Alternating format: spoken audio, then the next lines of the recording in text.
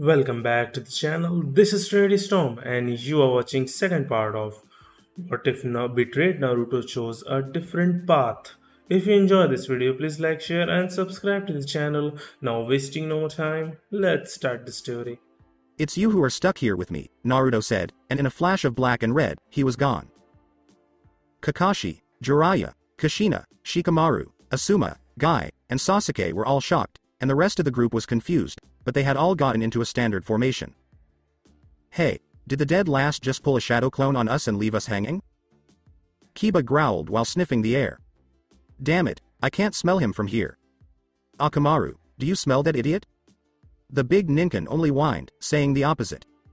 Shikamaru said to Kiba, that move Naruto just did was definitely not a shadow clone jutsu. He was serious and knew what he was talking about. Jiraiya-sama, Kakashi-sensei, correct me if I'm wrong, but wasn't that fourth Hokage's Hiraishin a space-time fuinjutsu that let him instantly teleport from one place to another? Yeah, that definitely looked like Hiraishin to me, Jiraiya agreed as he and the other shinobi carefully looked at their surroundings. That definitely looked like Minado's signature flying Raijin, but I don't think Naruto could have learned it from anywhere. The only existing scroll on Hiraishin written by Minado is in Konoha, with Menma, who still can't get the formula right, and Menma is a genius compared to Naruto. The Gaki must be messing with us, trying to even the odds with some sneaky tricks. Yeah, I agree with you, Jiraiya-sama. When I was training Naruto, he had abysmal control over his chakra, at best. Minato-sensei told me that Hiraishin requires precise control over one's chakra, as well as a clear and clean vision of where to teleport and where the marker is placed, or else one will not be able to transport himself. Naruto was never able to fully focus his attention on, but if Naruto wants to play this game, we could be nice and knock him down a few pegs along the lines. I doubt Naruto has changed much in 7 years. I wouldn't be so sure. Naruto has been away from Konoha for a long time and has become known as Hanzo Hattori, one of the most skilled and powerful shinobi of this generation and era. It makes sense to think that the Naruto we knew is nothing compared to the Naruto we will face now, Shino said calmly, but he was still scared to face an S-rank head-on. Taking into account the reputation Naruto has built up over the years, as well as confirmed feats, kills, and combat information from different sources, I think the best thing to do would be to retreat or try to talk to him diplomatically. Shino, are you really that afraid of Naruto? Come on, he's the worst student in our class, the Kyuubi cheater, and the most stupid person in our village. Trust me, I've been on the same team as him, and trust me when I say this, he has nothing on me, Kakashi-sensei, and especially Sasuke-kun, Sakura said arrogantly, not realizing the lack of logic in her statement. Hell, Sasuke-kun almost killed him if Naruto Baka hadn't cheated and pulled a Kyuubi on Sasuke-kun when Naruto tried to kill Sasuke-kun in cold blood. The only reason he's still alive is probably because of damn luck and Kyuubi. Otherwise, he should have died a long time ago. Kushina clenched her teeth when she heard the pink-haired Kunoichi talk badly about her firstborn son. She wished she could have scolded this shameful shinobi, but then she remembered that she was just like her until she came back to Konoha with her Menma 7 years ago. No, she was worse, much worse. She had left her son with a burden that he shouldn't have had to handle alone. She also made him an easy target for the village to get rid of by putting a reward on his head and refusing to believe anyone who told her about Naruto's life in Konoha and how he behaved. Kushina had always been on the lookout for Naruto, who she thought was a Kyuubi. She thought the demon fox would come back to life and give Kushina a good reason to kill the boy herself, to free her son's body and soul from its control, but it never did. Years and years have gone by, and Kushina has heard about abuse, cruelty, beatings, and close calls with death, but slowly, bit by bit, her old beliefs started to fall apart, and the image of a possessed child with the whiskers and eyes of a demon was being replaced by the image of a terrified, a lone child crying out for his mother to come get him while he was surrounded by people ready to kill him. Kushina had been having nightmares about her son Naruto for a long time. In her dreams, her son kept getting killed over and over again. It wasn't Menma, though. It was Naruto. Eventually, the wife of the fourth Hokage realized what a terrible mistake she had made. She took her younger son with her and ran back to Konoha, determined to find Naruto and ask for his forgiveness. But by the time Kushina got back, it was too late. Naruto had already been kicked out of the village for more than a month, and everyone in Konoha has been very happy about it. When she and Menma came back, there were parties and they were treated like heroes. Menma is now known as Konoha's savior for howling half of Kyuubi into himself. Tsunade said it was the exact opposite of what Naruto had gone through. She had not only refused to accept Kushina and Menma as part of her family, but she had also taken away Menma's inheritance as a Senju, which was rightfully his. Kushina was angry when her mother-in-law wouldn't even call Menma by his father's name. But Tsunade told her that only Naruto was a true son of Minato and her grandson, and that the only reason she didn't beat Kushina into dust for what she did was because she didn't want Naruto to have to face Kushina in the afterlife and feel ashamed. At best, Kushina and Tsunade didn't get along, and at worst, Tsunade wasn't above punishing Menma for being rude and annoying to the 5th Hokage, even though Kushina didn't think there was anything wrong with how her son was acting. When Kushina heard that Naruto had died, she was almost completely broken. The thought that her firstborn was dead and would never know her was almost too much to bear. When the funerals came, the only people there were those who had known Naruto as a friend, and most of them were also here. Tsunade was also there. She cried out loud and broke down at Naruto's grave, cursing the village, the council, Hiruzen, Sarutobi, and Kushina for what they had done to Naruto. Even though Kushina was crying at the grave of her son, her tears were nothing compared to those of Tsunade, Shizune, Kurenai, Hinata, Ayame, Tuchi, Iruka, and others. After Kushina and Menma came back, the council reluctantly cleared Naruto of all his crimes and punishments, even though most of the village still thought of him as a cheater, troublemaker, and demon. When this was brought up in front of Kushina, she got angry and lashed out at other people, but she knew deep down that it was all her fault. She had been sad for 6 years, but now she had the chance to bring her family back together, and there was no way she would miss it. Kushina shouted in the woods, "Naruto! Please, I beg you, come with us back to the village. I know what I did to you was terrible, and I know how much you've suffered because I wasn't there for you. But please, Sochi, just come back with me and your friends here. I can make it all right, we can be a full family, a real family. Your brother and I want you to be a part of our family, and I will train you right along with your brother. The village will welcome you with open arms and..." Naruto's voice said, "You still don't get it, do you?" But Sasuke, Kakashi, and Neji couldn't find him with their Sharingans, and Neji couldn't find him with his Byakugan. "You, Menma, the village, and all of us here. I don't give a damn about any of your fates." When Naruto's voice came from among them, everyone's eyes widened and they all turned to look at him.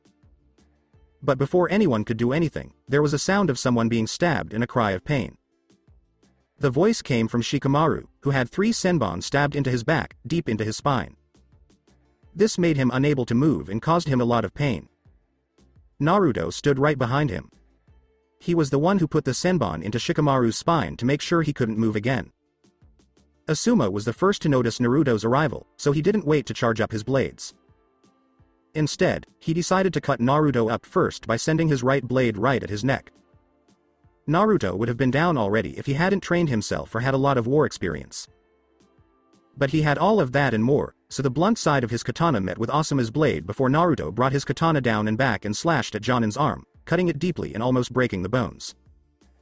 Asuma was in pain and almost let go of his weapon, but he had done his job. He had stopped Naruto long enough for everyone to catch up to him. And just as everyone was turning to look at Naruto, former blonde didn't waste any time and kicked Shikamaru in the back, pushing him into Choji and Lee's arms. Before 3 explosive tags went off right at Shikamaru and Naruto's feet, causing an explosion and smoke to cover the area around them.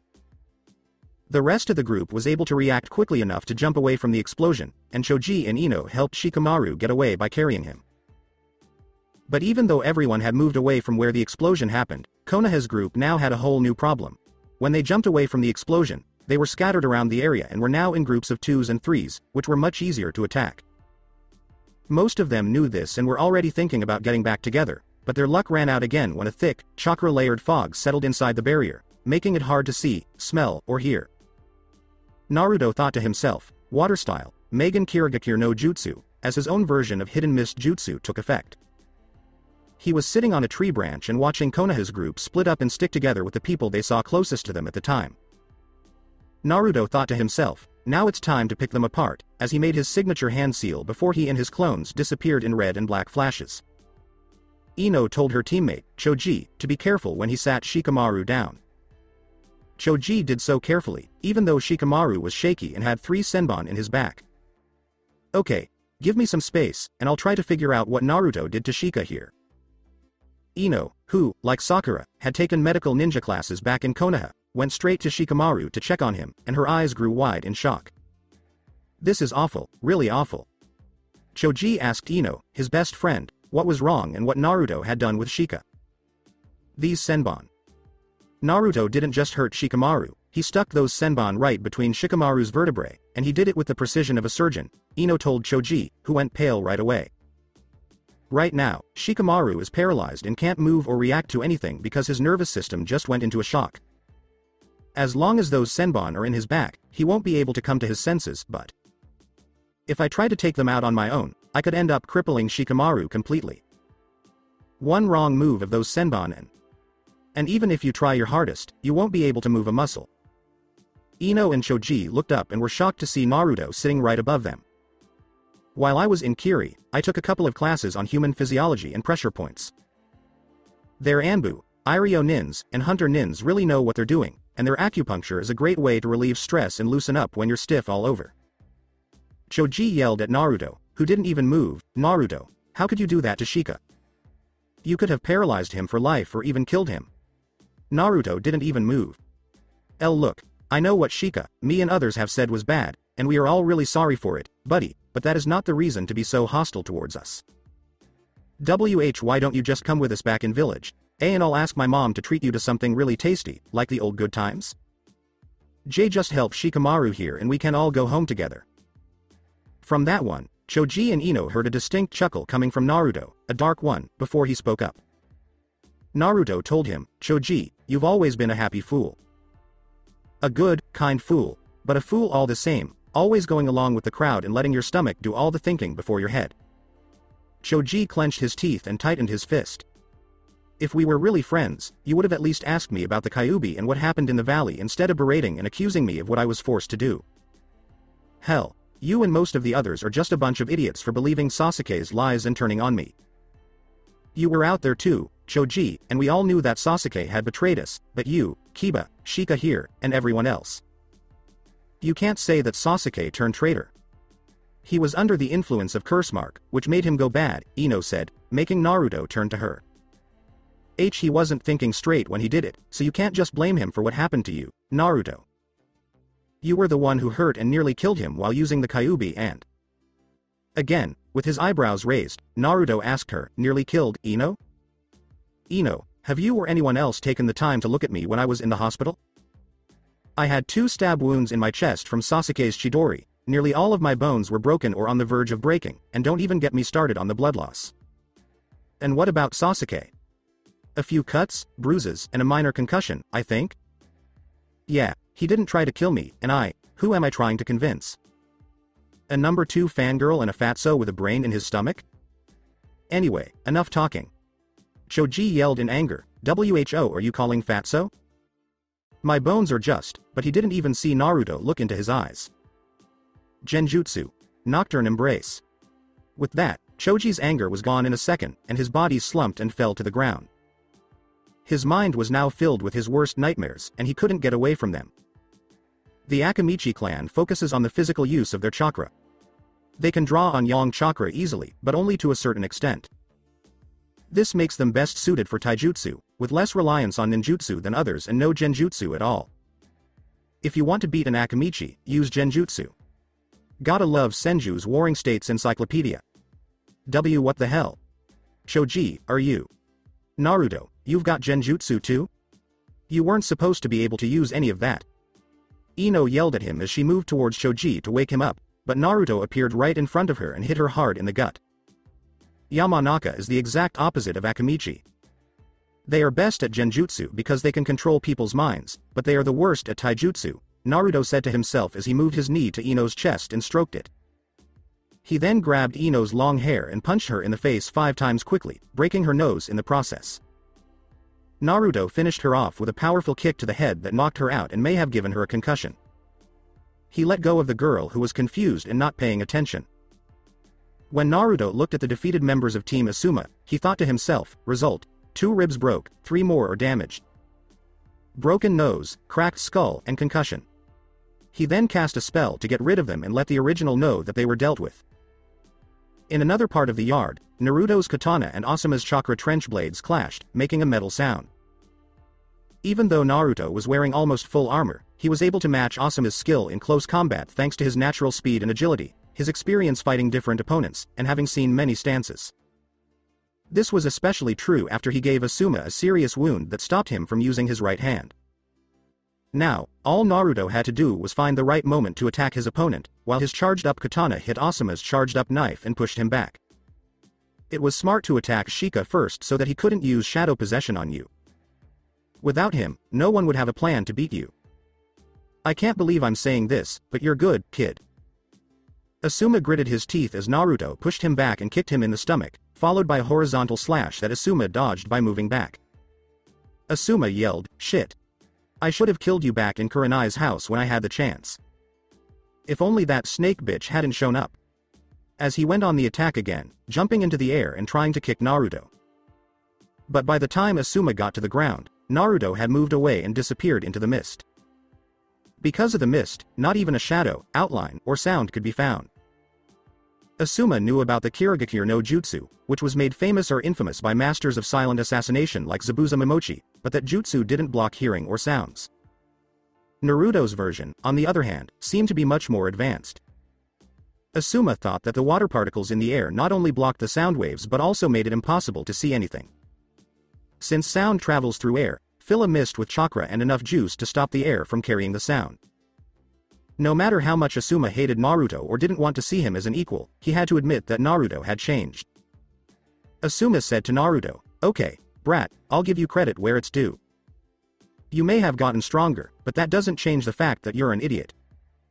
He did this to provoke Naruto, knowing that he could still hear him even though there was fog in the room.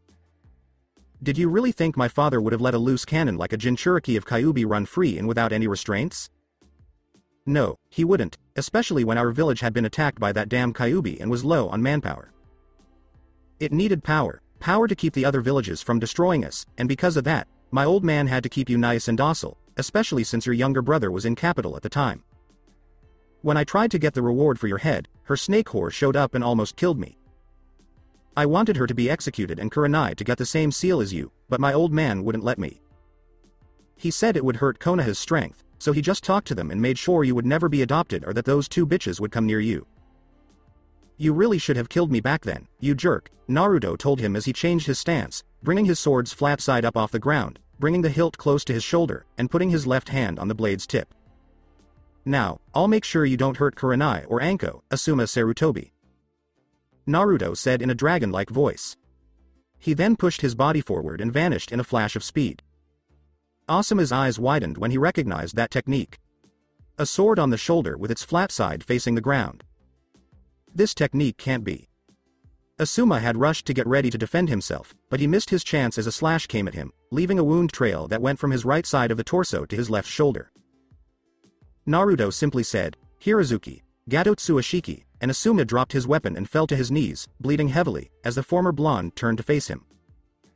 "When I was participating in Mizu's civil war, I had taken lessons from Ieyasu's personal guards, Shinsengumi, specifically from one man known as Wolf of Nibu. Wouldn't say I fully mastered his techniques and style, but at the very least, I would say I can hold my own in a sword fight with it." Naruto stood right in front of Asuma, who looked up in his eyes, with Naruto bringing his sword up with both of his hands, seeing fear in Asuma's eyes instantly. Such fear and dread. And this is supposed to be one of the best 12 guardian shinobi? You're almost too weak to kill. Almost. Asuma's eyes widened as Naruto slashed his face, left eye, nose, and cheek. Blood started pouring down from a new wound as Asuma's body hit the ground and hit the grass. "If you're dead, tell Hiruzen that we're even now. If you're not, make one move toward any of my friends or family, and I'll cut your head off." With that, Naruto's clone disappeared, letting the real Naruto know what had happened with Asuma. Shino's bugs were all over him, trying to get a sense of what was going on but failing. He was at a disadvantage because he knew that the Naruto he used to know had changed completely. Shino thought about the bingo book entry for Hanzo Hattori and how his reputation as Hanzo Hattori said a lot about this. Name: Hanzo Hattori. Age: between 20 and 27. Village: no idea. Status: Ronin, mercenary and former, possibly current commander of the Tokugawa Assassination Anbu Unit. Shinobi rank: not sure, but it could be Jonin. Rank: S rank. Hanzo is known as the second Kirigakure no Oni and the Cage no Shi. He is a master of silent assassinations and close quarters combat, but there isn't much known about his specific styles, techniques, and jutsu. It is known that he has 3 elemental natures, wind, water, and fire, but unconfirmed reports say he also has lightning and earth, as well as yin and yang releases. He is an avid user. Feats. During the Battle of Makatagahara, he killed 561 soldiers, including 150 shinobi of the Chunin and Jonin ranks. This took 4 hours. When I was in Tailed Beast mode, I killed the 4th Mizuka Yagura Karatachi. Han, a Jinchuriki from Iwagakure with 5 tails, was killed while in Tailed Beast mode. Fire Jutsu was used to destroy the temple on MT. Hien, killing 1/10 of the Oda army that was stationed there. Oda Nobunaga, the demon king of the 6th heaven who used Miton, was killed. Fire Jutsu that no one knew about was used to destroy Tenko Castle, which had more than 1,000 men inside. Bloodline faction of Kumo was killed. Kisame Hoshigaki fought and was forced to run away, this is not confirmed. Rewards. 77.000.000. Advice. Run away as soon as you see it. Shino had read and heard about Mizu's civil war and how it was worse than all of the Shinobi world wars put together. Because of this, the bug user from Konoha thought it was best to leave the place, since Naruto seemed more than ready to deal with all of them. Well, Shino, what do you think? Shino turned around and looked at Naruto, who was waiting for him just 7 feet away. You are probably the smartest person in this group, and you were one of the few people in Konoha who didn't make fun of me when I came back. Shino told Naruto, it would have been illogical and careless to trust the words of an unstable shinobi who turned traitor, like Sasuke, over the words of a proven trustworthy and loyal ninja, like you, Naruto. Naruto laughed when Shino said this. It was clear that your skills, abilities, and jutsu were the result not of Kyuubi's influence on you, not completely, but of your own training and determination. My family and father also knew this, but other people seem to have let their feelings and lack of knowledge get the best of them. I'm sorry that they kicked you out without any reason or logic. Shino, don't feel bad. Naruto told Shino, I've had 7 years to think about it, and I knew that some clans wouldn't agree with banishing me, either because they wanted to keep a Jinchuriki like me in Konoha or just because they were kind, even though I almost didn't believe it at the time. So, who, besides the Aburame clan, voted against banishing me? Clan Hyuga. Lord Hiyashi was very angry about how unfairly the village had been treating him. This surprised Naruto at first, but then he remembered that he had helped Clan Hyuga in the past. Also, he had asked the council to take you under his wing, but they said no. I remember. Naruto said, more to himself than to Shino, didn't think Lord Hiyashi would be so grateful to me, even though it was nothing for me to do. He then turned his full attention to Shino and asked, Shino, what's it going to be? Stop moving, and I'll let you go. If you stay and fight, I'll have to say sorry to Kurenai Oni-chan for hurting you, and you can be sure that I can and will hurt you badly. Shino said to Naruto as he gave him back his bugs, I'm leaning toward believing that, and then he stood down. But are you sure you can break through this wall, especially since you're just a copy of the real Naruto? This made the clone grin. As always, Shino, you are smart. No one will argue that the Crescent Dome Barrier isn't a good level 7 Fuinjutsu technique, but the other clones are already changing it to fit my needs. Naruto's clone told Shino, they'll be done fighting in a few minutes, so if you want, I can safely lead you out of the battle zone. Shino nodded. Shino said to the clone, then lead the way, and the clone did. By the way, there's something important you might want to hear. This mission was given by the council, not Lady Hokage, and without her permission or knowledge. In fact, I think she must have figured this out by now. Naruto's clone said to Shino with a small smile, I figured as much, but thank you for the information, Shino. In his mind, he was already thinking, that explains why Ka-chan suddenly broke our agreement. That damn council, what in the hell was Tobirama Jiji thinking when he set it up? Was he drunk, or did he just lose a bet like Hashirama Jiji? Anyway, I think Ka-chan is either destroying the council or is already here with her honor guard and Shizune. Well, she knows what we agreed to, so I can deal with them all however I want. Okay, team. Thanks to our power of youth, we've found our way to each other, and one of our young and brave allies is also here. Now, let's find the others and deal with Naruto, this old demon. Mighty Gaia yelled, and Lee stood by him the whole time. Tenten and Kiba shook their heads, and Neji tried hard to see through the fog with his Byakugan, but all he got was a headache and sore eyes. Neji, tell us, where are all our other young friends? Neji said in a strained voice, I can't see anything through this damn fog. He turned off his eyes and let out a sigh of relief. This fog is so full of strong and dense chakra that it's like I'm looking at a sea of constantly moving chakra. Whatever jutsu Naruto is using here, it not only stops me from seeing and hearing, but it also hurts my Byakugan a lot. We should feel lucky to have found each other in this fog. So wait, if neither your Byakugan nor mine nor Akamaru's senses can find the others, how the hell will we get to the others or find that Dobi? Damn it! Kiba yelled. I can't believe that the last person to learn something is me. Most likely, his fox is helping him. Yes, because everyone knows Naruto needs the Kyuubi's chakra to be strong. And that's what makes him look so old. Rock Lee agreed with this claim, which made Neji shake his head. Neji surprised everyone by saying, no, this field is made entirely of Naruto's chakra. But to be able to make such strong mist and have such skills, he must have come a long way as a shinobi. And if his reputation is any indication, we may be up against an enemy more dangerous than Itachi Uchiha and more powerful than Lady Hokage herself. Neji wanted to say more, but he was cut off when his body fell to the ground with a senbon sticking out of his neck. Neji. Hold on, Owl. Tenten wanted to rush to his side, but the next second she fell to the ground with another senbon in her neck, right where Neji's had been. This made Lee and Kiba panic. What the hell is going on? How did Neji and Tenten get killed in one shot? Kiba screamed. Those senbons. They probably have some kind of poison in them that will make your nervous system shut down when you touch them. Kiri's Anbu Black Ops, especially their assassination units and Undertaker Squad, use poisons and senbons like these most often and shamelessly. Guy told them what had happened to Neji and Tenten while carefully looking around. Naruto, being an old demon, probably picked up such low techniques while he was in Mizu. But don't worry, my fellow shinobi, because we have the power of youth on our side. Guy yelled so loudly that almost everyone could not hear her. I doubt it will be enough for you three here, someone said out of the blue, startling everyone. Then, a sound of metal piercing flesh and bones was heard, which made everyone look in that direction.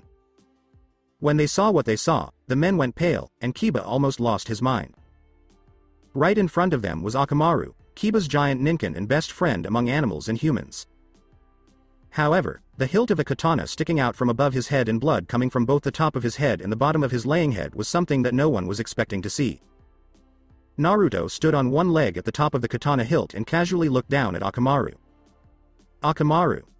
I'll fucking kill you, you demon bastard. Kiba roared inhumanly and charged straight at Naruto without thinking. Lee and Guy, who were still horrified by the sight, couldn't stop him fast enough. Kiba would have seen that Naruto already had his second sword drawn in his left hand if he hadn't been so angry and had learned to think with his head or at least been more alert. When Kiba reached Naruto, the black-armored Ronin seemed to vanish into a thick mist, leaving only the top of the hilt. Before Kiba could smell or hear him, a shadow fell from above and reached the ground the next second. Hana sends her regards, Kinslayer, Naruto said to Kiba as the Inuzuka's eyes widened. Just then, blood splattered from a wound that started on the left side of his chest and ended on the right side of his hip. The Inuzuka fell dead on the grass and joined his friend in purgatory. Guy was able to get back on his feet and used all of his speed to try to stop Naruto. Lee was impressed by how quickly Naruto got back on his feet and drew his blade in his left hand into a Hirazuki stance. He was already launching himself toward his next target. Severe Leaf Hurricane. He yelled while trying to kick Naruto in the face while he was in thrust. Guy hit nothing, though, as Naruto vanished in a flash of black and red, shocking Guy. The next second, just as Guy landed, his student yelled out in pain, making Guy look and freeze in place. Rock Lee stood there, shocked and in pain, with blood pouring from his mouth. Behind him stood Naruto, whose blade had hit Lee in the spine and was buried deep enough to cause Lee unimaginable pain. Lee. Guy was about to run to his student when Naruto said something and threw a small medical kit at his feet. Naruto told him in a cold, emotionless voice, "You should think about your next move, Guy, because it will determine whether or not all three of your students die here or live." This made Guy freeze.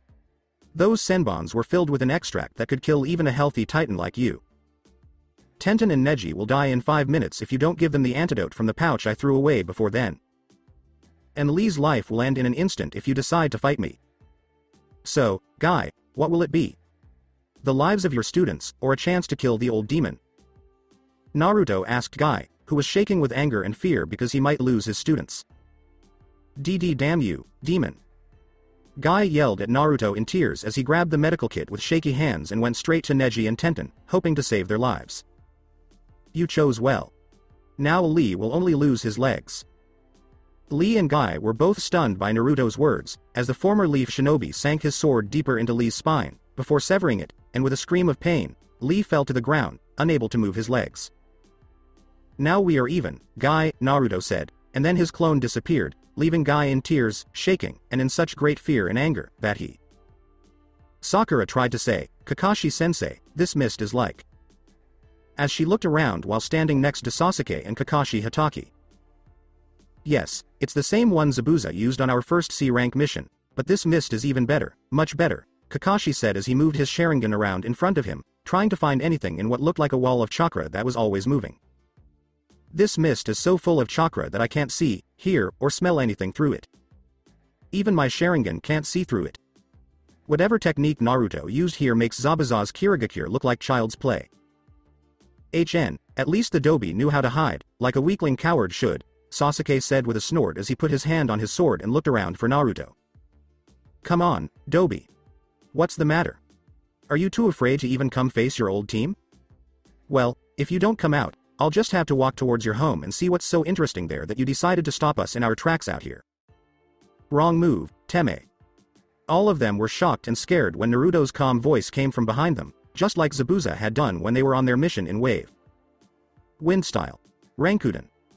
After saying this, Sasuke shot out of the formation like a bullet, being carried away by a ball of compressed air.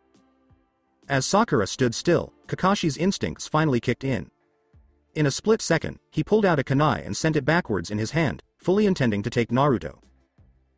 The famous copy ninja had one of the fastest speeds in Konoha, second only to Sasuke, Itachi, Guy, and Minato Namikaze at different points in time. He would have been able to catch Naruto as he changed stances. But Naruto had seen fast enemies and knew how to keep up with them. This was especially true since he had been able to match and even beat his father's speed before he turned 20. Kakashi was in the air when Naruto quickly blocked him with the back of his armored left hand. At the same time, his green glow fingers on his right hand quickly reached the left side of Kakashi's head. Naruto's fingers went straight into Kakashi's eye socket, and with a single pull, Naruto pulled out his most prized possession, the Sharingan of his dead friend, from Kakashi. Kakashi yelled out in pain, "Arg!" because an eye had just been cut out of his head. He dropped his kunai, trying to cover his bleeding eye socket. Now that his hand is free, Naruto makes a fist with his left hand and channels chakra into it, while his right hand moves out of the way. The next second, Naruto's left fist hits Kakashi on the head, cracking his skull and knocking him out because his nerves were overloaded with foreign chakra. As soon as Kakashi's body hit the ground, Naruto put it in a special storage scroll he had kept for special events and items like this one, which he now had. As he did that, Naruto's cold eyes fell on a shaking Sakura. She had pulled a kunai out of her pouch and was getting ready to fight him when Naruto's mask muffled the sound of his scoff. "And Naruto, how could you do something so brutal to Kakashi's sensei?" Sakura screamed in fear as Naruto slowly moved toward her. "Don't come any closer, you monster.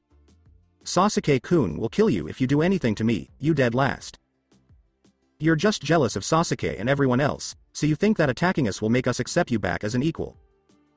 Well, you're wrong, loser, because..."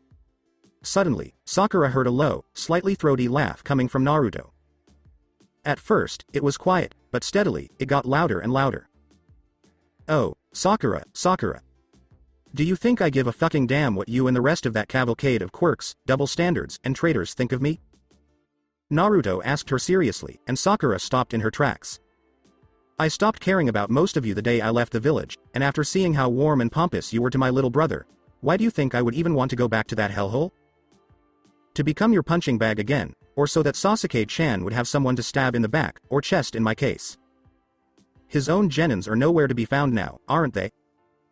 Those genins died on a mission, when Iwa stopped Sasuke-kun and me. Sakura tried to defend her love of life, but Naruto interrupted her. Naruto just told her, "Spare me all the lies and excuses that guy told you. I know everything about that tragedy because I was there." Flashback. It's been a year and 7 months. Home to grass. Naruto had seen a lot of scary things in his life as a shinobi and ronin who worked for different kage, daimyo, feudal lords, and so on. Mizu's civil war had given him a lot of horrifying and nightmare-like sights and sounds that would be enough to make even the toughest shinobi people go crazy with fear and dread. But Naruto realizes now that it was all just part of his job back then, and he has learned not to let it bother him. But what he saw now was different from what he had seen before. Instead of a field where shinobi fought, Naruto saw what looked like a slaughterhouse.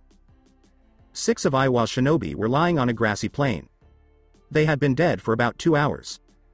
Naruto was able to figure out that they were Chunin shinobi because he had worked with Iwa and their shinobi. He also found out that they were on a diplomatic mission to the daimyo of Grass. At first glance, it looked like someone was hiding and caught them all by surprise. Naruto's first choices were either Konoha or Kumo, which were also in competition with Grass for the alliance. Naruto's first guess was right, because he saw 2 dead leaf shinobi. But when he looked closely at them, he saw something that first confused and then horrified them. The 2 dead shinobi from Konoha were neither Chunin nor Jonin. They were genins, who had just graduated from the academy and had never done anything like this before.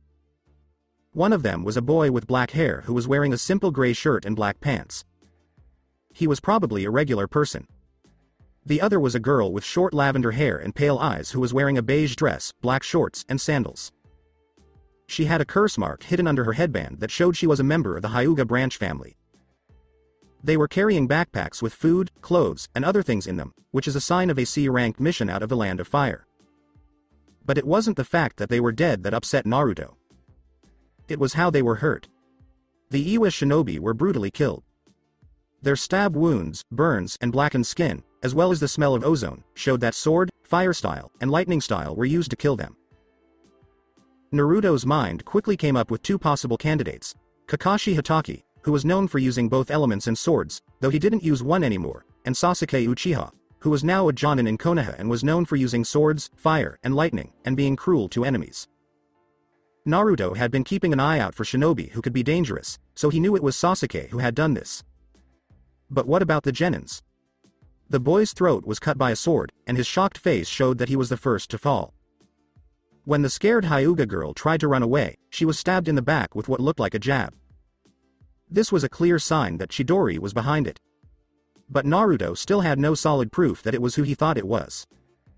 At least not until his trained ears didn't hear a cough. Naruto ran as fast as he could toward it and ran under the nearest tree in the field. There, he saw a young girl with light brown hair and green eyes. She was wearing a simple dark green shirt and black pants, and she was lying down with her hand over a big cut on her stomach. Naruto went to her and talked to her without giving her any warning. "Don't worry, I won't hurt you," he told the pale girl to make her feel better. He then carefully moved her hand away from the wound and put his own hand on it, then started to use medical ninjutsu on her. "It's going to be okay, I promise. I'm not as strong as your Hokage, but I've seen these kinds of wounds before, so you'll be fine in a few minutes." Thank you, mister," she said in a weak voice, and Naruto replied. Naruto answered her with a calm and soothing voice, "Hanzo. Hattori Hanzo." He then used his Iryo ninjutsu to heal her organs and start the regeneration of her tissues. Whoever did this clearly wanted to kill you, and he almost did. You must be very determined and strong to have survived. What's your name, girl? Makoto. My name is Makoto Sarutobi, Makoto said, and Naruto looked at her carefully. I'm from Konoha. My team, are they? I'm sorry, Miko-chan, but they're gone. Naruto could see that the girl was so weak from losing so much blood that she couldn't even cry. Miko-chan, I know this is hard for you, but I've looked at the battlefield and I know it wasn't the Iwa shinobi who killed your friends. Can you tell me who did it, and where is your Jonin-sensei? The Iryo ninjutsu was working on the girl, and she was getting better and better as the wound started to heal and her color came back.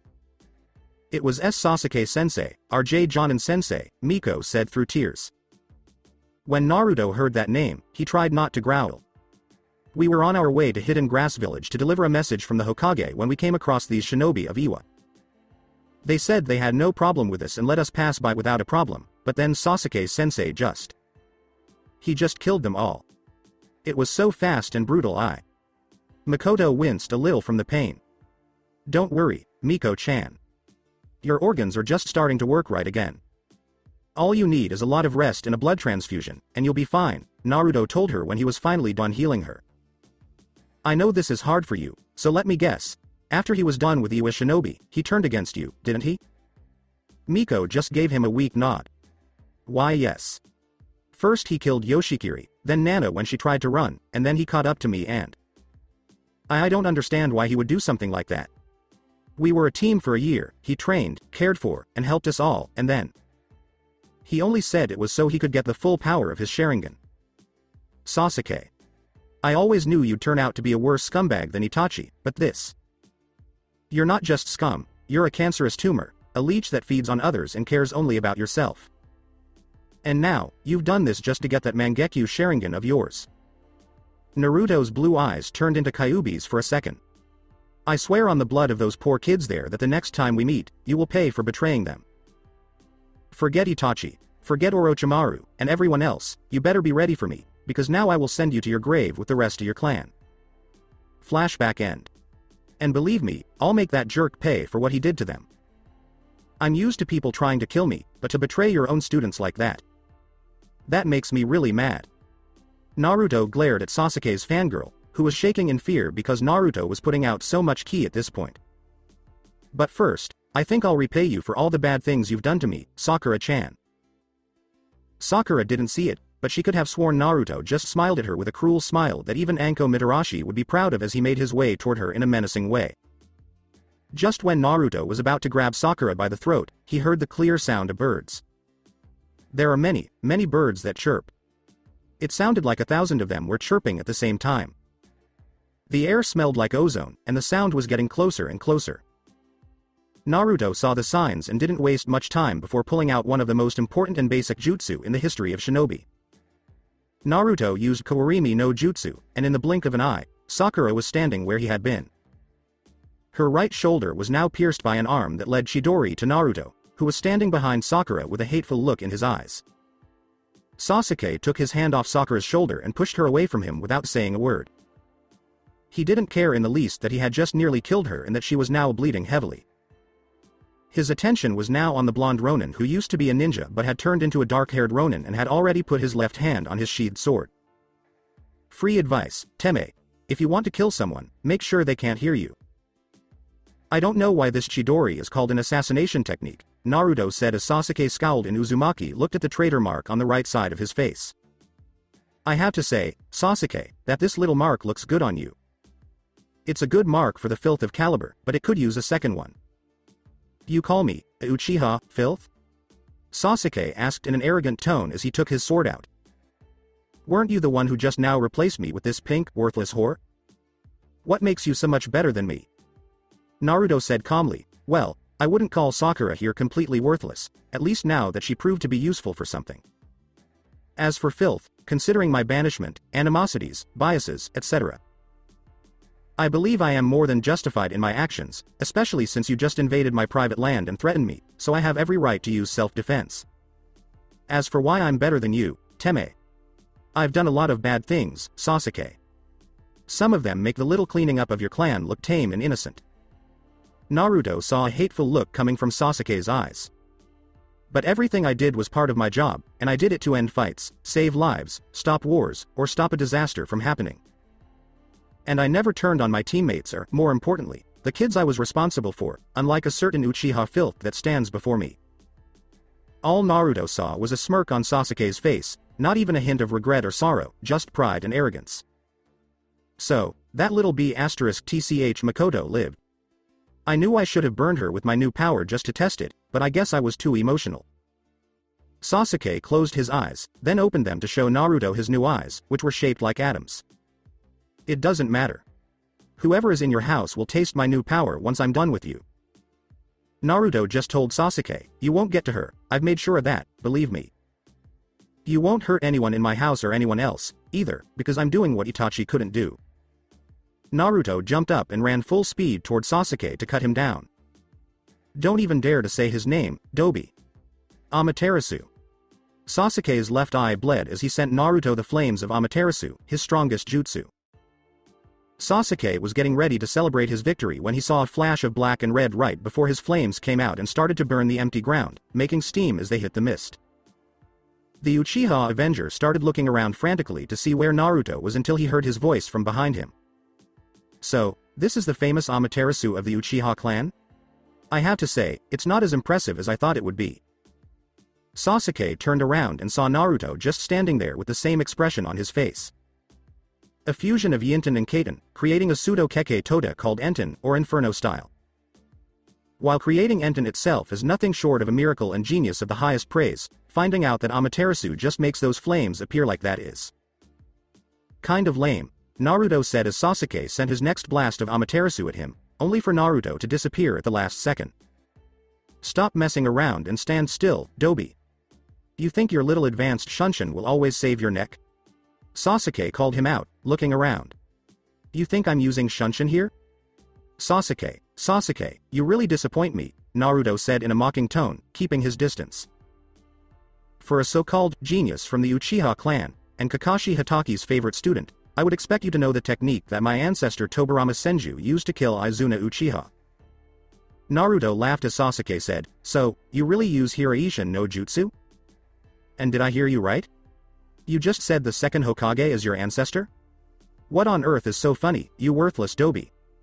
Oh, Sasuke, I'm just laughing at how ignorant and haughty people can be. It's common knowledge in Konoha that Minato Namikaze is the son of Tsunade Senju, the granddaughter of Hashirama Senju, and the grandniece of Tobirama Senju. I'm sure that everyone and their dog in the elemental nations also knows that Menma Namikaze is his son and that I, Naruto Uzumaki, so you can see that I am not only the great-great-grandson of the second Hokage, but also a direct descendant of the first Hokage. It's almost funny that a Senju is facing off against a Uchiha, just like during the Sengoku Jidai. Naruto was teased by Sasuke, who said, your weak clan never had a chance against the real power of the Uchiha. The only reason we joined forces with you was out of pity. It's clear that Izuna Uchiha was a wimp to lose so easily to a Senju. Then Madara Uchiha was even more of a weakling because my grandfather beat him, even though he had the power of Kyuubi and the real Mangekyo Sharingan on his side, Naruto said to Sasuke, who growled as Naruto appeared right behind him. Now, Sasuke, let me show you why Clan Senju was always the one to put your clan in its place. Sasuke was already turning, but even with his new and better eyes, he couldn't see Naruto's hand seals all at once. Enten. Kuroi Goen no Jutsu. With that, Naruto opened his mouth and shot a stream of pure black fire at Sasuke that was stronger than the Amaterasu flames that Sasuke had used before. Sasuke was almost caught off guard, but he just barely managed to use his strongest defense and technique. A giant skeleton made of purple chakra started to form a torso around Sasuke. Skin grew on top of the bones, and a layer of purple chakra wrapped around Sasuke, who had thought that whatever trick Naruto had played on him would be easily swept away by Susanoo, the ultimate weapon of the Uchiha clan. But this time, Sasuke's luck ran out. Naruto's Enten hit the ethereal being with full force and began to push it back and melt its skin and even bones. This shocked Sasuke, whose eyes were bleeding and all of his muscles and bones were close to breaking from the pressure of keeping the Susanoo active. Still, Naruto's Enten was showing how strong and powerful it was. It was an example of Naruto's most ambitious and probably one of his greatest accomplishments, making Tobirama Senju Enten a reality. Naruto and a lot of other people were right when they said that Tobirama Senju was a genius at manipulating elements and making jutsu of all levels. Many people only remember him as a user of Suiten, but he was really a master of all 5 elements. He was on the same level as Hiruzen Sarutobi, if not higher, and only Hashirama Senju and Madara Uchiha were better than him. He had made a lot of powerful and scary jutsu, like Hiraishin, Edo Tensei, Shadow Clones, and many more. His most ambitious project, however, was never finished. It ended up in the great library of Uzumaki and in the hands of Naruto, who decided to finish it. Enten was made after Naruto spent 4 years, made more than 2,000 shadow clones, got 5 taels worth of chakra from Kurama, and tried and failed many times. The hardest part of making Enten was finding the right way to blend Yinten, or Yin release, with Kaiten, or Fire release, in a way that was balanced and focused. And just being able to use Yin and Yang releases consistently is seen as a feat on par with that of a cage. Naruto was only able to do this after 2 years of training with Kurama and unlocking his dormant Senju genetics, which were one of the greatest bloodline gifts in the world and one of the main reasons why the Senju clan was feared as the strongest before Hashirama Senju was born. Even though most shinobi can use up to 2, and usually 4, chakra natures later in life, there's always the fact that 1 or 2 are primary and more powerful than the others. Members of the Senju clan were born with the ability to use each of the 5 elements as their primary one. They could also practice all 5 of them, mastering each one and making jutsu for each one. And Naruto had the same bloodline as Tsunade, his father, Tobirama, and Hashirama. And because Naruto was a Senju, he could use Yang style without even thinking about it. This made it much easier for him to learn. Even though Yin style was so different from him, he wouldn't be Naruto Uzumaki Senju if he hadn't also learned it. After that, it was a trial of trying, failing, figuring out, and being exact. The result was that Naruto got one of the most destructive natures in the world, which water style, even when combined with wind, couldn't stop. Han and his rebels were killed by this natural force in Tenko Castle when they tried to take over Iwa no Kuni. Even though Naruto might have had the most chakra in the world, if you don't count Biju, Enten was a very expensive nature to use. Even though this isn't his most powerful Enten technique, just the jutsu he's using on Sasuke now has taken away 10% of his full power. Why did Naruto choose this place to use it? Before he sent Sasuke Uchiha's soul to hell, he wanted to teach him a lesson. Sasuke's Susanoo wasn't ready for a flame that was stronger than his own Amaterasu, so it was quickly destroyed. Soon, Susanoo started to fade away, and the last wave of black flame caught up to Sasuke, blasting him and going through the mist. Naruto told the flames to go away, since he didn't need them to burn for 7 days and nights, but to burn everything away. Naruto walked up to Sasuke's burned body and saw that his Enten had burned Sasuke's right arm up to the elbow. Most of Sasuke's right side now had 3rd-degree burns, and the right side of his face had been burned so badly that his eye was destroyed, his hair was gone, and ugly scar tissue was starting to form. Even then, Sasuke was still alive, but barely, even though he had some of the worst burns a man could get. Naruto thought to himself, I guess I didn't realize how strong Susanoo's armor was. Now I understand why even Tobirama was afraid of this technique, as he mocked Sasuke with a smile. Well, look on the bright side, Sasuke. With a face like that, no girl will want to be within 100 meters of you, except maybe Sakura, Naruto said darkly as he pulled his sword out of its sheath and brought it up for the final blow. But you won't live long enough to enjoy being free of fangirls. Goodbye, Sasuke. With that, Naruto scowled as he brought the sword down on Sasuke Uchiha, who was kneeling and badly burned and hurt. Sage Arts. Udama Rasengan. Naruto's eyes widened as he looked up and saw a big spiraling ball of chakra coming down on him. It was sent by Jiraiya, who had 2 small toads on his shoulders but now had a beard and looked even more like a toad than before. This time, Naruto was hurt by Rasengan's attack, and he growled in pain as the spinning sphere hit him much harder than he had expected. Naruto had been hit by the spinning sphere for 3 seconds, trying to break him down, until he was able to look past the pain and shock and flash away from it. As soon as Jiraiya hit the ground, Naruto saw a flashback of the mist being sucked into a special seal by Kushina Uzumaki, who was standing next to Jiraiya with her sword ready. Naruto let out a frustrated sigh that was almost a growl as he spat out some blood and threw away the broken shitage that was covering his armor. This showed his armored torso, which had dented and broken back plates but was still holding up. He thought to himself as he watched his godfather and mother stand guard over Sasuke, Sakura, and Kakashi. So Jiraiya Teme has decided to use Sage Mode on me, even though it doesn't look finished. If it weren't for my armor, I would be dead. Naruto looked at his mother and saw that her hands were slightly shaking. Her body language says she's ready to attack, but her mind isn't ready for battle yet. Does that woman really think she can bring me back as her son? Well, it looks like I need to get serious about this. Jiraiya yelled at him, "That's bloody enough, you idiot. Can't you see that we are trying to help you? And this is how you greet us? By attacking and killing your own friends? Your father must be turning in his grave at how you treat your village." At this point, Naruto's emotions and years of anger and rage came out, triggered by the seeming ignorance of these people. My village? Jiraiya, that damned place was hell for me. People tried to kill me, used me, and took everything I had. Naruto yelled at him and everyone else, clearly angry. Father, sisters, friends, childhood, and even my own memories were taken away by you, that fucking jerk of a Hokage, and this B***tch who dares to call me her son. I put everything on the line for that hellhole, and how did it repay me? By fucking banning me for doing my duty. Sochi, please, I beg you to stop. I know Konoha and its people hurt you, but you need to put it behind you and come back with me, your mother. Your family and friends, they all want you to come back and forgive it all. I want you to come back, Sochi, so please. Kushina had tried to convince Naruto, but it didn't work. Naruto shouted back at his biological mother, you? Who the hell do you think you were to ask me anything? You abandoned me the day I was born because I had whiskers and you saw not my eyes but the eyes of Kyuubi when it was sealed in me, unlike your precious little Menma. Don't forget about the bounty you put on me. If you were really my mother, you wouldn't see me as anything but your son, but you're not. And my family and home are right here, where I stand to protect them from you. Naruto put his house right behind him and let his 2 katanas fall to the ground so he could summon his true weapon. Jiraiya yelled, your family and home are the people of Konoha, not some dumb girl you hooked up with and pretended to marry. Naruto's ki grew stronger. We've always done what was best for Konoha, just like your grandfathers and fathers would have done. Your duty, no, your destiny is to be the shinobi of Konoha and live there, to uphold the legacy your families have left for us.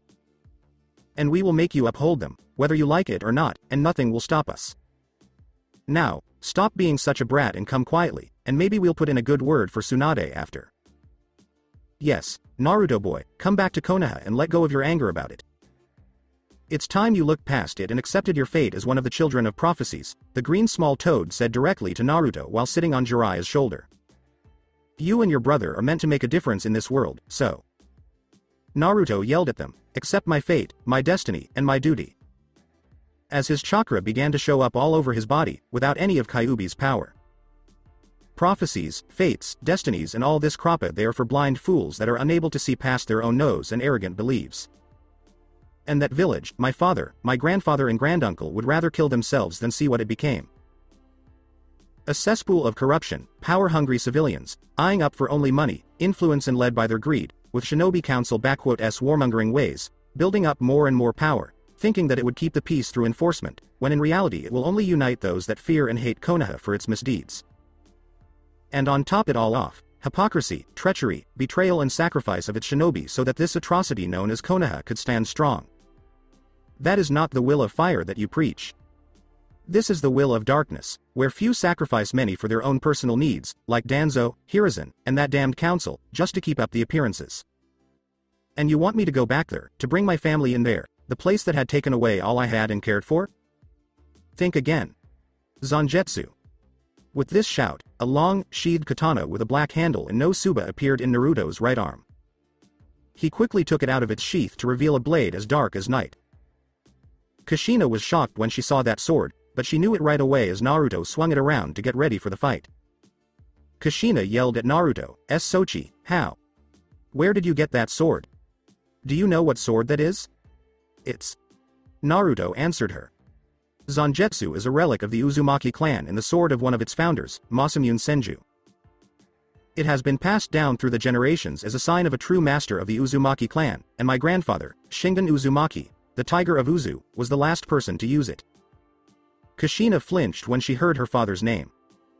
You may say that Menma is the leader of the Uzumaki clan in Konoha, but the real leader of the Uzumaki clan is Uzumaki Kushina, and you know it. With this sword, I will uphold Uzumaki and Senju's most sacred rule. Stand by your family and protect it with your life, and it will stand by you and protect you in return. As Jiraiya took his place, he told Naruto, if you don't move back, I'll use all my strength to knock you down and beat you until you come to your senses. I knew that Sarutobi-sensei shouldn't have given you so much freedom. You were always the weaker twin, and Kyuubi was able to use that to his advantage. Sochi, it must be Kyuubi blinding you. Don't listen to its words. It had corrupted and blinded Mito Ba-chan with its words, all so it could take control of its Jinchuriki by pretending to be a friend to its host. But neither Menma nor I fell for it, and I know you can be free of it too, just come with us. Enough talking, you two. This time, I'll be serious, so get ready, because this is my full power. The white aura around his body started to get stronger, and it looked like his hair was starting to turn silver or white. Senju Hidden Jutsu, Migata Noa. Just as Naruto was about to use all of his power, a huge wall made of pink crystals appeared in front of him, Kushina and Jiraiya, blocking the way for both sides to fight. Naruto knew what this meant and stopped channeling his chakra. He and Jiraiya and Kushina all turned to the right and saw 9 people walking toward them as the wall of crystals between them broke apart. In front of the group walked Tsunade Senju, the 5th Hokage and a very angered woman at the moment, followed by her student Shizune, holding Tauntaun in her hands, while flanked from left and right by Kurenai, Hinata, Shino, Anko Mitarashi and Izuki Yugo, whom Naruto knew from times in Konoha, while the 2 that stood right at Tsunade's sides were also known and close to him, but he met them during his time as Ronin. The first one was a beautiful young woman in a green kimono with a white flower on the left side. She had black eyes and dark brown hair that was tied up like Anko's tail, but with 2 bangs on the sides of her head. She used to be Orochimaru's deadliest assassin and one of his most trusted lieutenants. She hadn't met Naruto Uzumaki until 5 years ago, when he was in Mizu. There, he opened her eyes to Orochimaru and saved her from him in a way. After staying with him and helping him end the bloody civil war, she and another one of Orochimaru's pets went to Konoha to start a new life as Tsunade's personal guard and advisor against Orochimaru. Her name is Gurren, and she is the last person who has the crystal release, which is almost extinct. On Tsunade's left stood a young girl in a dark red sleeveless dress, reaching back to her tailbone to show off her impressive figure. Her flat stomach was open, and she wore black shorts and sandals. On her back was a swirl symbol. She had bright red long hair with a few spikes and red eyes without pupils. She wore glasses. She was a pureblood and a survivor from Naruto's mother's clan, the Uzumaki. Naruto found her by chance, or maybe even by fate, since she was one of the only people left from the clan. After Orochimaru saved her from him and showed her how to get strong on her own, she moved to Konoha and became Tsunade Senju's apprentice. She also became the strongest sensor in Leaf and one of the best sealing experts in Hai no Kuni on her own. Karen Uzumaki is Naruto Uzumaki's distant cousin and one of his closest and most loyal friends, along with Gurren.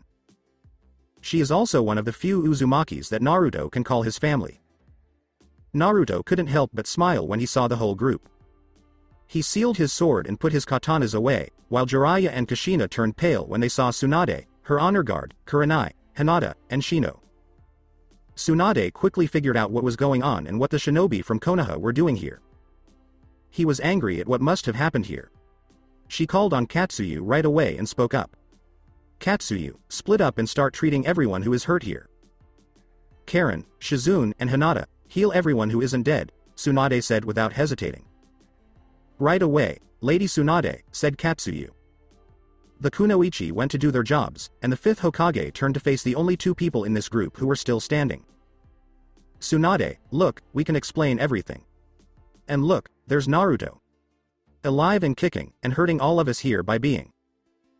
Jiraiya had already turned off his sage mode, and the 2 frogs were on their way back to their home, when Tsunade hit him in the stomach with such force that it almost broke his stomach. Jiraiya, do you think I'm an idiot? Not only did you, Kushina, Kakashi, and everyone else go behind my back with this unauthorized mission, but you even dared to go against the direct orders of your Hokage to not fight Hanzo Hattori at all costs. Tsunade picked Jiraiya up with one hand and threw him to the ground, then stomped on his balls, nearly breaking them. And don't try to tell me what happened here. Shino, Kurenai, and Hinata already told me that you were almost ready to force Naruto back into the village without my knowledge or orders. He was well within his rights to defend himself and his family here, so as far as I can tell, this was an unauthorized mission with you, Kushina, and other senior Jonin, and everyone else here paid for it. Karen, what's the status? Lady Tsunade, most of them are alive. Choji was in Genjutsu, while Shikamaru was placed into a paralysis through acupuncture, but I removed the Senbon from him accurately, so he ll make a full recovery soon. Ino has a cracked skull, several ribs broken and a concussion, but nothing beyond Katsuyu and our abilities. Asuma Sarutobi is seriously injured in torso and head, but Hinata and Shizune are working on him, so he will probably live. Tenten and Neji were put to sleep through a sleeping poison, which was laced upon Senbons. As for Lia, his spine has been severed, with a blade and surgical precision, so he won _t be able to walk, even with our assistance. Sasuke Uchiha has 3rd degrees burns, loss of arm below elbow, right eye and needs serious attention right now. Sakura has a stabbing wound in her shoulder from what appears to be Chidori, with Katsuyu and me on it, while Kakashi is missing a Sharingan and had his nervous system shut down. The only Kiyas are Kiba Inuzuka and his Ninkan Akamaru. Karen quickly informed Tsunade of what she had gathered from Katsuyu and her own shadow clones that worked here already, while Anko, Kurenai and Yugo stood shocked at hearing it. Holy F*** ing Kami. Gaki didn't mess around, but to beat all of them by himself. Naruto, how strong did my little brother get without his sister? Anko thought to herself as she looked at a new side of her surrogate brother. Anko said to herself, with a healthy blush on her face, damn, he was cute when he was little and blonde, but now. I'll miss the whiskers, but the black suits him damn well. Hell, he's grown into one hot damn walking lady killing machine right there. Kurenai looked at her former adopted son and said, Naruto, my little boy. If only I hadn't trusted Asuma and his father. I know I should be angry at Kiba, but I knew what crimes he committed, and I'm sure you had to do what you did, especially since you defended your home here. I hope we get to talk, if you really do remember me and Anko. You've changed so much, and I wish I could have done more for you. Yugo thought to himself as he looked at Naruto, it's hard to believe that the blonde, helpless boy I took care of for so long has turned into such a strong, fine man. Even though you fought with some of my fellow shinobi, I know you were within your rights to defend yourself and your home here. No sign of fatness or scars from the past. You must have tried to forget what Konoha did to you, but here it is again. I hope you can forgive those who deserve it, Naruto-kun. Asuma, Sakura, and Sasuke are close to dying, Lee is crippled for good this time, and Kiba Inuzuka is dead. When I get back to Konoha, that damn council better have their graves dug out, because this is the last time I'll let them send Konoha's children to die like that. Tsunade yelled, glancing at Naruto. Naruto, as Hokage, I should be angry, but seeing what village has become makes me sad. Still, when it comes to protecting Yusaka, Masamune, and your wives, you don't exactly hold back, so I'm surprised we have so few casualties. You must have known I was coming here. Tsunade, can't you see? My Sochi is right there, and he won't. Kushina tried to argue, but her mother-in-law gave her a death glare. Kushina, one word from that mouth of yours, and there will be one more KIA here. I've had it with your demands, Menma's arrogance, and how you dishonor my son, may he rest in peace. Get out of my sight, both of you. I'll deal with you later. Tsunade told them both as she moved closer to Naruto, her face relaxing a bit. Did you expect me to show up? That's right, which is why I used my shadow clones to erase the barrier, Naruto said, letting go of his anger. Well, the cat is out of the bag now, Ka-chan. All it took was for shy and kind Hinata to blurt it out after seeing my chakra. Just my luck. Hey, try having my luck for a while and then tell me how it feels, Tsunade said. This made Naruto and Tsunade laugh. How are Yusaka-chan and Masamune-kun? Are they healthy? Nothing wrong with them. Do they have enough healthy food? And Matabi and Naruto like to call this Tsunade's Ba-chan mode. Yes, they are fine and healthy. Kura-chan makes sure they eat only the healthiest and freshest foods and vegetables. She takes it more seriously than I do loving ramen. Naruto saw Tsunade smile. They're sleeping now, but would you like to stay the night? They'd be happy to see you, and Yusaka has been missing her Ba-chan. We don't have enough room for everyone out here, but you, Kurenai, Anko, Karen, and Gurren should be able to fit. Others, though, will have to sleep in the tent. Naruto said, don't worry, they'll figure it out. And sure, I'll stay the night. Tsunade agreed. Actually, Naruto-kun, there's something I'd like to talk to you and your wives about. I remember the deal and promise I made to you all those years ago, but there's no way to sugarcoat something like that.